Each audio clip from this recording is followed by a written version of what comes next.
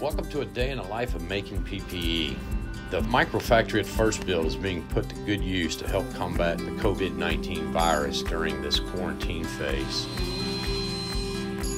Norton Hospital reached out to us and said, hey, we really could use your help. They had found a design by a doctor in Taiwan. So they sent us a sketch and we immediately started working on a design. Made a handful of them. I sent them over to Norton. They used them, tested them out. They gave us the feedback so we can quickly iterate. We turned those comments and those design ideas around and then sent them over for their review. They were a resounding success, and the state then said, hey, we'd like you to make 500 of them. And again, true First Build style, we set off to make 500 of them. Some of our engineers are working at home right now during this, and they were as vital to the success of this program as the folks that I have inside this facility working. So we truly collaborated digitally back and forth to those people working remote. We converted our assembly line over. Once material started arriving, we stripped our assembly line. Now this assembly line usually has pizza ovens on it. That's the flexibility of the microfactory. When we get a challenge like this to step up and help the community,